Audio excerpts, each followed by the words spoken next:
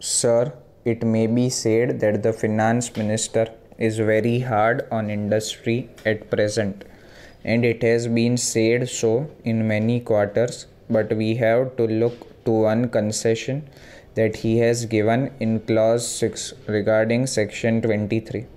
He has reduced the percentage of distribution from 60 to 50. I think, sir, this is a very welcome feature.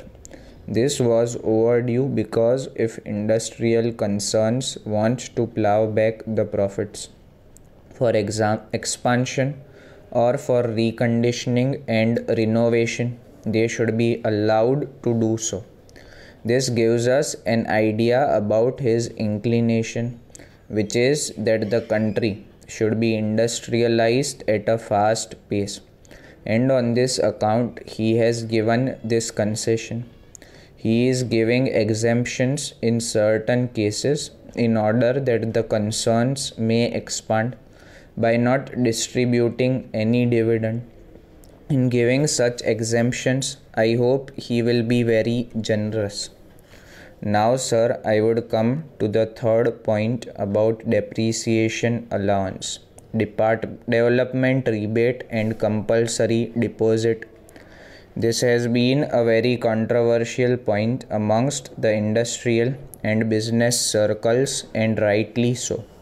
In the bill, as it has been drafted, government have taken too much power for asking concerns to deposit a percentage on account of profits and gains before the 30th of June if certain conditions exist regarding reserves, fixed assets, and so on.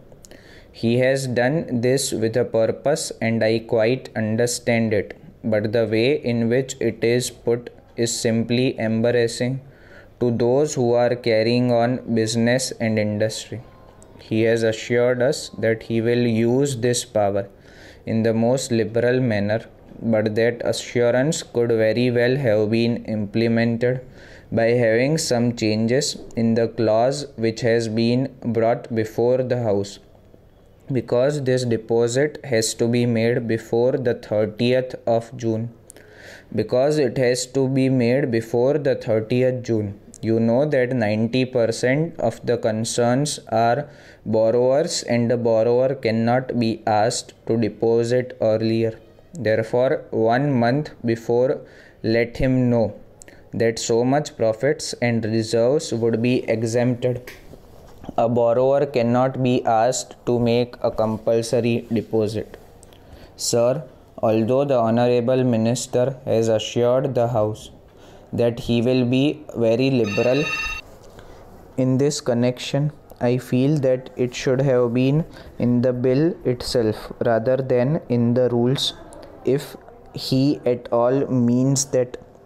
As regards working capital, no mention is made that the genuine needs of working capital will be provided in this rule for compulsory deposit, because when the concern requires working capital, it should be fully provided.